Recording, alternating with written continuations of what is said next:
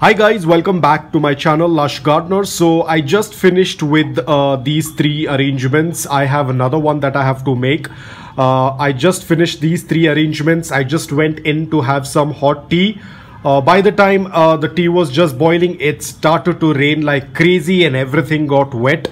Unfortunately, now I have to sit and dry all of these succulents with the help of tissue paper and with the help of the succulent blower. I have to blow off all the water from the succulents. I just wanted to give you a quick video on this because by tomorrow morning at around 10 they will be gone from my place. So I just wanted to quickly show you a video of how the arrangement looks like. It's a small easygoing arrangement, and also I was making some more of these clay balls and I'm going to show you as well. So some of you had asked me about these stone decor that I use on my succulents. So I just make them into small balls and I keep them, and you can see these have all got wet because of the rain. Luckily there were few of them that have already hardened up, like this one as well. It's hardened up, so that's a good thing.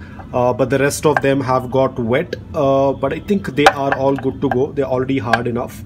So you can see these. Probably I might color them, I might not color them, because I had used the brown extra red soil that I usually have excess when I tend to filter the garden soil. So that is what I had used, but unfortunately even this, everything got wet. Luckily it was already hardened up, otherwise everything would have melted by now. So that was a good thing. Probably I can use it in some other arrangements that will be coming up in the near future. It looks a little bit weird because it's not completely dry. That's why the lighter portion is what is going to be the finished product, but it looks a little bit darker because they just got wet. But ideally they are lighter in color, light brown in color. So I'm going to keep them aside. So it is just that you take clay and you just make a shape out of it and you let them dry, because it contains cement as well.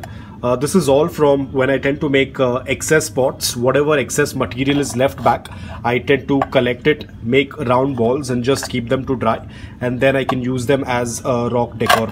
So I'm going to keep this aside. Hopefully they will be dried by tomorrow morning.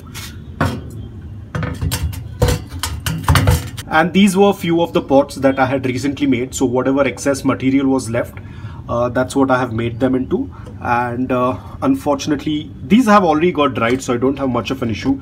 Even if they get wet, it's not much of an issue because they're already dried. And this is in fact rainwater is going to help them cure much better, because they prefer a cooler environment when they're getting cured. They were already in water for a week and now I had taken them out to dry, but they again got wet, which is absolutely okay.